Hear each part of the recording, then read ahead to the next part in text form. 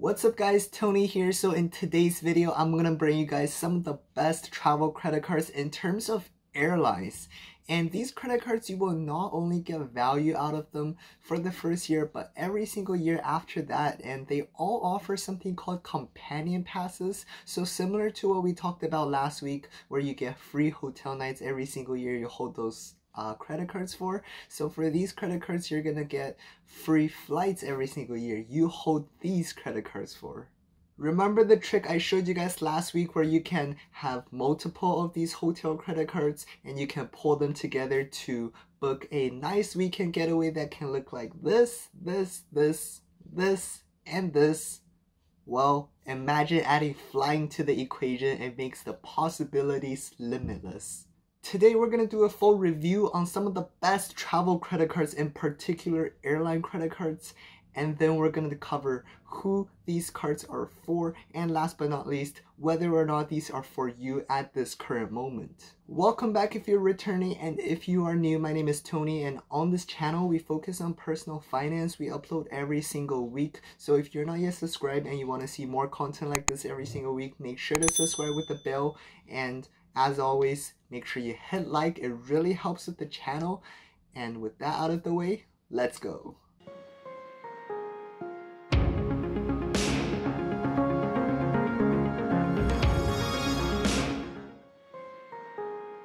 So you're looking for a good credit card to keep year after year, that you consistently get value out of year after year despite them being an annual fee or not. And also at the same time, you decided that you want to travel the world and experience the world at least once a year. Well, look no further, because I'm going to bring you some of the best credit cards to do just that with, and at the same time save you some money in the process, and you're pretty much going to be paying a fraction of the price. And the best part is these credit cards match perfectly with the hotel credit card strategy that we talked about last week, as if they are made for each other. Starting with the WestJet World Elite MasterCard offered by RBC, this credit card has an annual fee of $119, which is offset by the sign-up bonus, which you get right away after making a first purchase, and the sign-up bonus is 350 WestJet dollars. So what that is you can basically think of it as credit that you have with WestJet. So basically $350 worth of credits. To use the annual free night voucher, it's very simple. It's pretty much like what the name says. It's a companion pass, meaning you have to buy your first ticket in full price, and then the second ticket, all you have to pay is $119 plus taxes if you're traveling within Canada and the continental US, and $399 plus taxes if you're traveling anywhere else in the WestJet network, which I would personally not recommend, basically like 80-90% of the time. Worth to note that this price listed is for the round trip, and also it depends on what class that the first person purchased. For example, if the first person purchased a premium flex, which is the highest tier it can go in terms of the companion pass, the companion pass will also match with that class. However, I mentioned is the highest you can go. You cannot go for business class, unfortunately. Even though to use it is not as straightforward as saying just redeeming it for a free hotel night every single year, but $119 is a very small price to pay if you see yourself traveling with a companion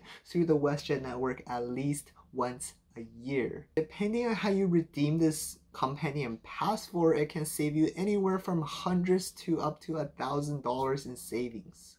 Although you can use the WestJet dollars towards, say, like the first pass and then have your companion pass ready as well, I wouldn't recommend you to use it that way. This is because WestJet dollars actually has a special redemption method. It's called member exclusive fares, and what those are is it's basically discounted fares if you can redeem properly. The only caveat is that you must pay the full amount in WestJet dollars, so you can see why it would be valuable. Unfortunately, this program right now is not live as of June 25th, and apparently they're remaking it, so I would keep an eye out for that. In terms of everyday earnings, you get 2% back on WestJet flights and WestJet vacations, which is pretty decent, can be beaten by other credit cards.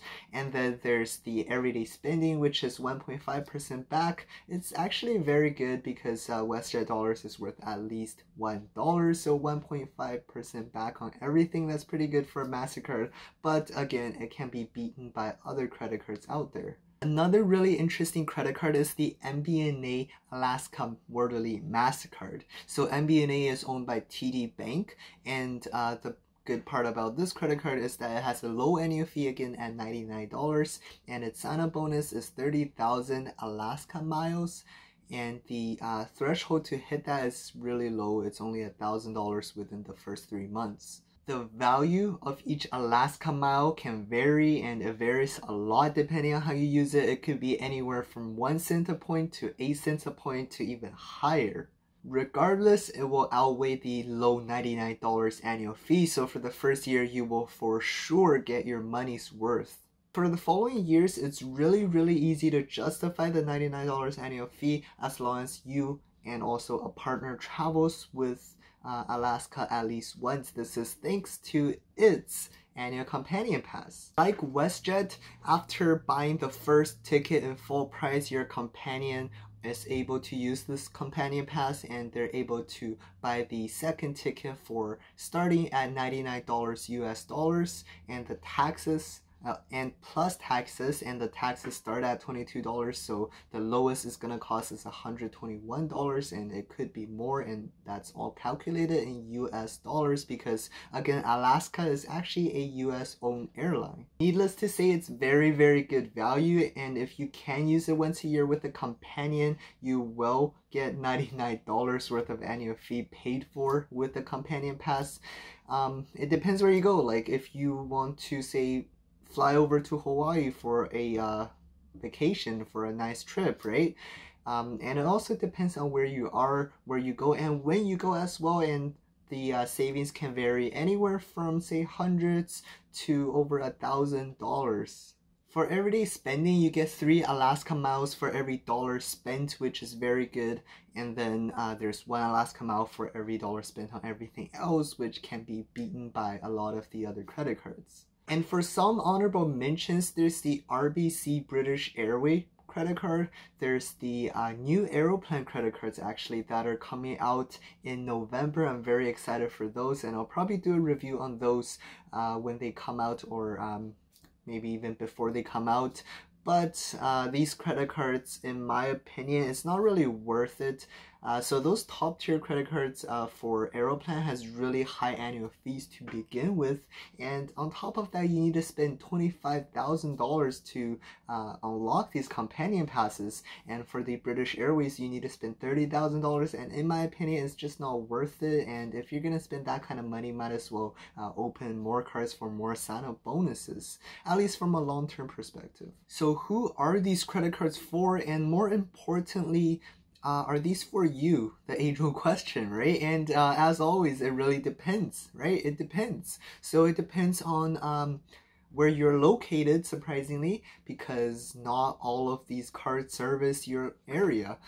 It also depends what your travel goals are. If you live in the West Coast, you actually can't go wrong with the MBNA Alaska MasterCards, because Alaska Airlines is actually a US airline, and if you live like somewhere in the East Coast, sometimes it might be hard to find seats. However, for WestJet, it is a Canada-owned airline, and it's actually the second biggest Canadian airline. So if you live in the West Coast, East Coast, you won't have a problem, and you can't really go wrong with WestJet. Lastly, ask yourself if you're really going to travel at least once with whatever company you decide to go with, because at the end of the day, if not used, these passes will go to waste. Furthermore, if you are going to be traveling, are these routes available for one or both of these companies? And also, if they are available, are these the best choices rather than versus a competitor, for example, Aeroplan? Depending on the uses, these cards are arguably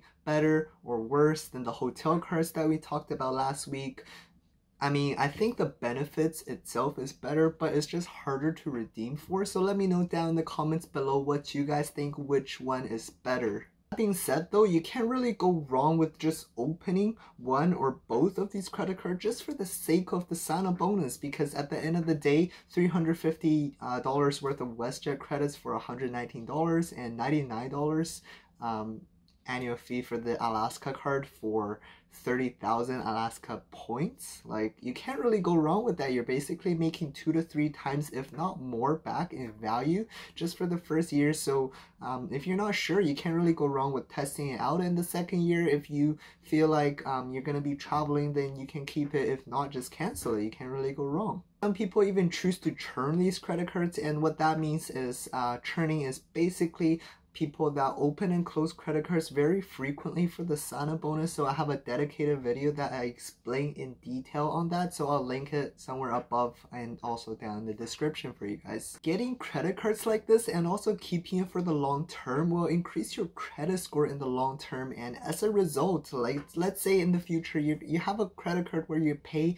for a high annual fee for and you don't really get value out of it, you don't really need it, you don't have to think twice about canceling that card and it impacting your credit score as you do so. I explained that in detail in another video. I'll link above and also down in the description full details on what's called keeper credit cards. Hopefully this video brought you guys some clarity on these credit cards and also just got you thinking in case these cards weren't on your radar, because it's always fun talking about some of the less talked about credit cards.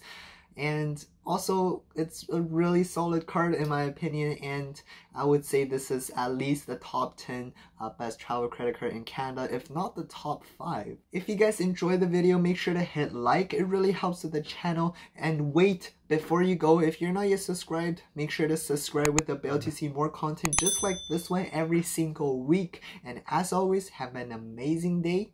Peace.